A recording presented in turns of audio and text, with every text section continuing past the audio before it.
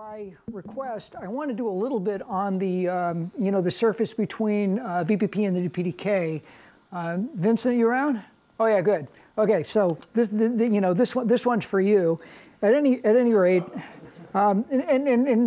seriously, folks. So here we are in the main DPDK input node. I'm not going to walk through all of the threaded cases because they're not really interesting with respect to what I think you're interested in, which is to figure out how we're making the two children play nicely with each other. What we have is that. I just wanted to, sorry for interrupting you. I just wanted to mention that actually we have two parallel code input nodes in the code. So one is DPDK input, which is used for single thread and for multiple worker threads without I/O. And then we have DPDK I/O input, which is equivalent function for I/O thread setup. So basically case 1 and 2 are using DPDK input, and case 2 and 4 are using the DPDK I/O input. Yeah. So at any rate, the plain old main DPDK input node basically goes across all the devices, and the DPDK init strip is a lot to look through. So let's just look at what's going on a per packet basis because it's the thing that makes the best sense. Let me also say RX burst. Okay, obviously this isn't exactly RT PMD RX burst, but you get the idea. It's doing an RX burst. You can look at that, and there's a little bit of early packet discard code that's driven by some router QoS stuff. At any rate, not too interesting. We say if it's down, again, we just, if the interface is down, we throw the buffers away, film at 11. Early frame discard, again, you don't want to hear about that because it's not really terribly relevant. And then, here we go again, get next frame. You're basically going to, in the next few lines, what we do is we say a little bit of prefetching, but MB, MB is exactly a DPDK MBuff. What we do is we say, as I said, the VPP metadata is right exactly tangent to the DPDK buffer metadata. So B0, the thing that VPP thinks of as the buffer, is is basically some number of cache lines below the RTM buff start. Again. Early membuff, blah, blah, blah. If it looks like it's segmented, we'll go prefetch ahead. Otherwise, this buffer init for freelist guy zeroes out or resets the VPP metadata, as given. This get buffer index guy is reducing an 8 octet pointer to 4 octets because we really don't want to be pushing into the vectors a bunch of redundant stuff. Turns out that the buffer indices are actually cache line number offsets from the base of the RTM buff pool in question. That it just it gives you some extra bits and makes it so that you can span a much wider virtual space. We're hoping that the DPDK isn't going to, expand to fill the entire universe in terms of the virtual space that's consumed by the buffering. That's one sensitivity. It's currently not a problem since we're using basically cache line numbers, but it could be in the future if folks are just, spray the stuff all over EVM. I mean, again, there may be a unification possible, but so it's form a buffer index. And queue it where it needs to go. This is a place where we have a really interesting, dependency or use of the, the hardware offloads. That if we look at this guy, which we might as well do, cscope, find global definition of that bad boy. What this guy, you're gonna recognize what we're doing here. We're taking the offload flags and crunching around in them and saying, okay. Bad checksum, yada, yada, yada. It's IP4, it's something else.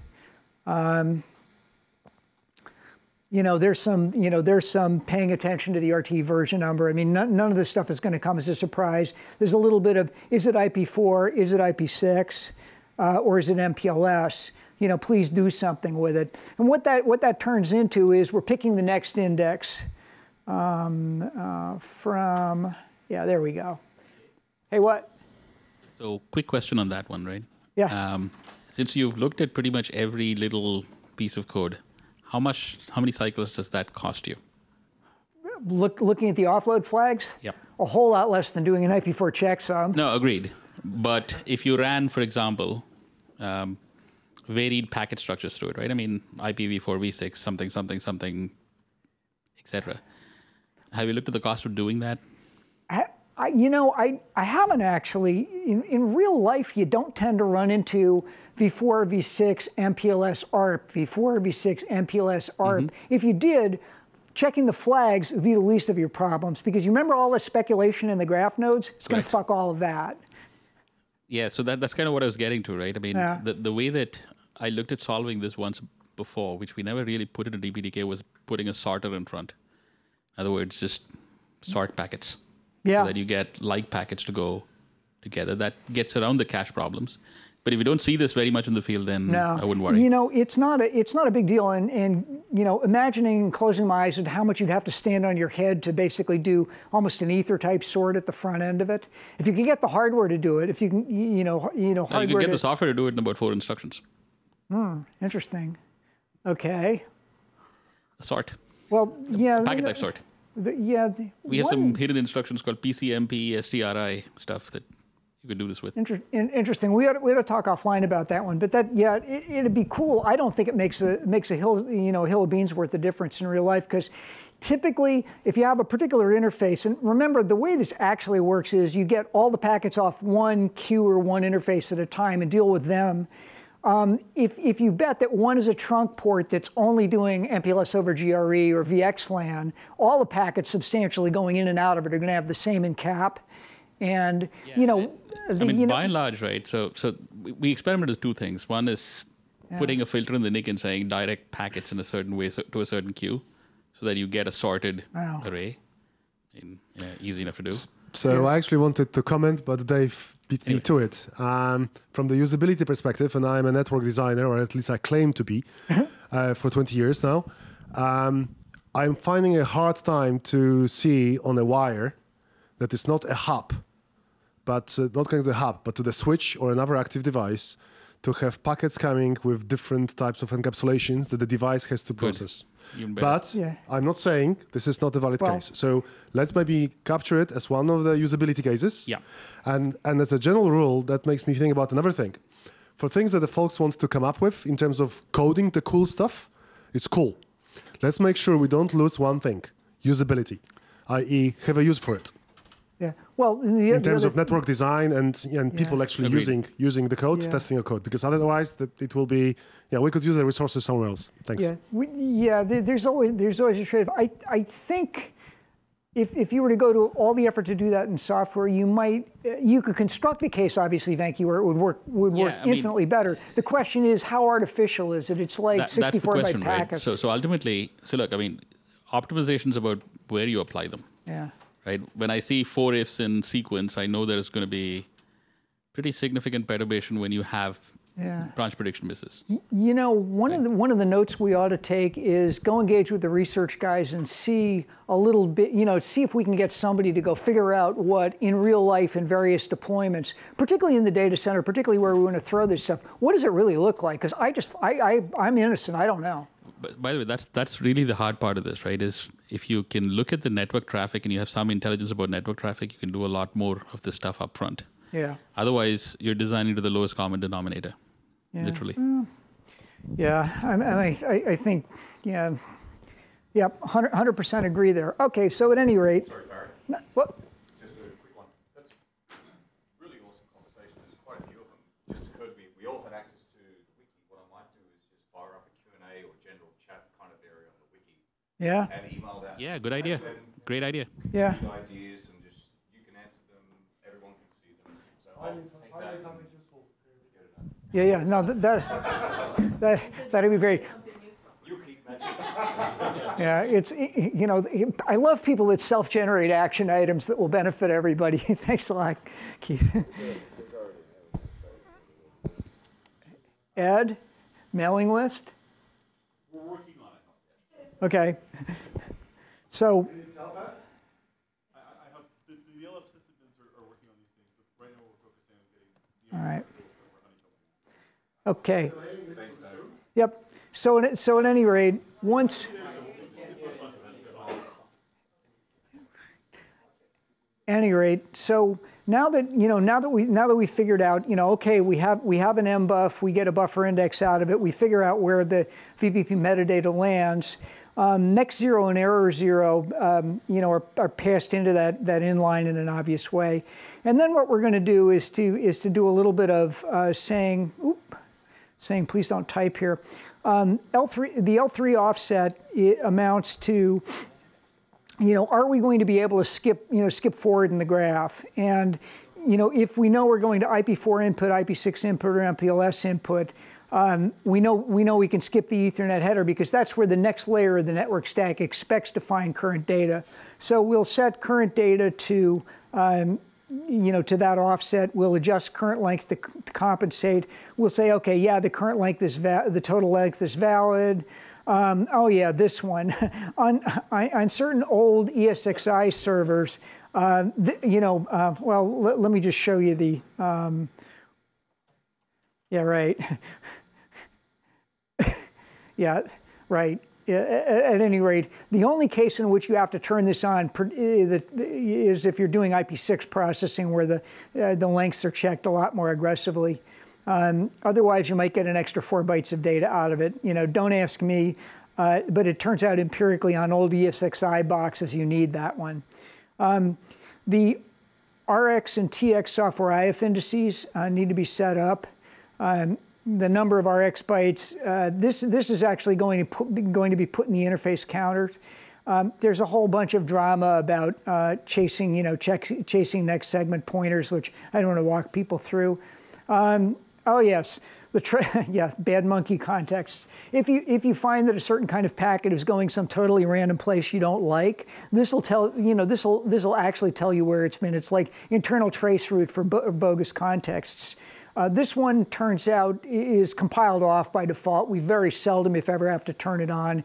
There's a corresponding show command that says, show me where this buffer, where this buffer spent its nights and weekends, and why it has a hangover now, and so on. The NQ by 1, it turns out this is a case where we're doing one packet at a time because of the amount of cache pressure that handling each one puts on it. Mumble, trace. If you end up needing to do the DPDK trace, if it's been turned on by the UI, here's where that happens, and incrementing the counters. But that's the RX surface really between the DPDK and VPP.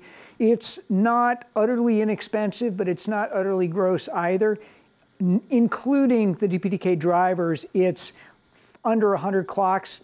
Damian, you've looked at this more recently than I have, but the node timings for that guy is like a little under 100 clocks, yep. And that's inclusive, not exclusive of the DPDK time. So it's not real expensive, but ultimately, that's half of the story. Then on the way out, there's a guy called device.c. under TX. Oh yeah, right. Like there's going to be thousands of those. RT. Right. And what's this all about? Oh, that's replicating packet, whatever. S node. Okay. TX. All right. Okay. We haven't really gotten into this stuff before because we really haven't been into the device driver, the internal device driver APIs, because most people don't ever have to touch this stuff. But at any rate, DPDK interface TX is the interface output routine for a given, for a given port. I was just interface. All right. So here's what you have to do. Again, there's some typical vector, this, that, and the other thing. If you should never end up oversubscribing the ring, but if it does, you just want to toss the packets, and you for sure want to toss them in a way where you're not losing the buffer. there's nothing worse than accidentally leaking buffers. The code currently is real good about that. TXPCAP enable. We're perfectly willing to capture in libpcap format the packets we're sending so you can Wireshark them. Wireshark is truth, and you might want to be able to do that on a regular basis. So here we are, you know, purring along, doing some prefetching, yada, yada, yada. Some drama about whether the buffer's been cloned or not. What I really want to show is this stuff. It would be really great if the DPDK metadata could be signed, so that I wouldn't have to go do quite this much standing on my head and whistling Dixie. This is not expensive in clock cycles. It's expensive in brain cycles just to get it exactly right. That you have to type really carefully or you end up sad. But again, what we're doing is we're saying the VPP world has probably messed around with the buffer with its idea of the buffer metadata. We have to hand it back. This is simple arithmetic and not very many cycles at all to do it. Replication, yada, yada, yada. Cloning, yada, yada, yada. So what do? And at the end of the day, where's the TX burst? Right. Again, this is just a wrapper, which ultimately calls the correct PMD, TX vector, and off you go. So it's really just a minimum amount of buffer metadata conversion. I should, for everybody's information, show the one thing that I did do. Build root, build. I'll pick one. PDK. Now, Damian has done a really nice job on the packaging, and I'm hoping maybe he's going to get a few minutes to talk about it, but it's looking like we're running out of time. Lib. Hey Venki, where's the mbuff lib mbuff? That guy? Yeah, that's the one. What did I do to this thing? This is one of the patches, and we've discussed this before. Where am I just being an idiot? Yeah, no. Okay, maybe. What? Maybe it will be easier if you open diff file. Yeah. Well, actually, isn't there the? All right. I'm just looking to show what I did to reorganize this so that all right. Our next. All right. Dave, I think the file. I agree with Damien. The patch 004 is easier to understand. Hey, where's the patch, dude? Tell me. So DPDK/DPDK220_patches. Oh.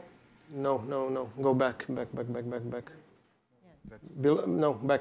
Oh yeah, I'm before build root DPDK 220 or 210 patches. 220 is shorter. 004. Oh. All right. Yeah, I mean, how would you put it? What we did, long back was to, move next into the first cache line because substantially every driver hits it. There's just a little bit of that going on. What are you guys chuckling about? Am I in major trouble or what?